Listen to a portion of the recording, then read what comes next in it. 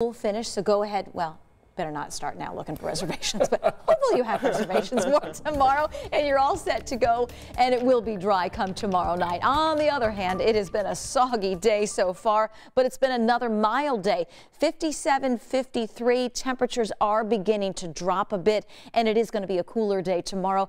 In Indianapolis, we've picked up just over 0.2 of an inch of rain, and we're going to add to this total, so I'll have some updated numbers for you when you join us tonight at 11.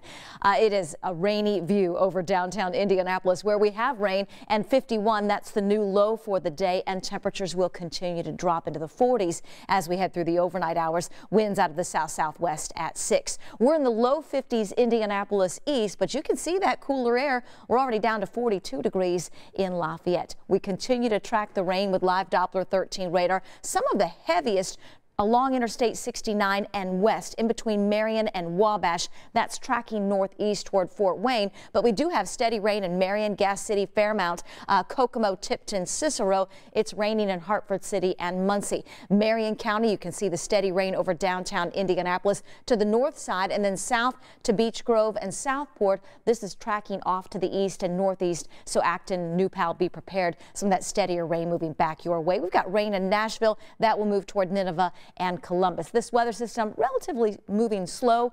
That will mean we've got rain over the next several hours. Future Track 13. Join us tonight at 11 o'clock. We'll still be tracking the rain with live Doppler 13 radar, and it continues to fall through probably 2 or 3 in the morning, at least the steadiest.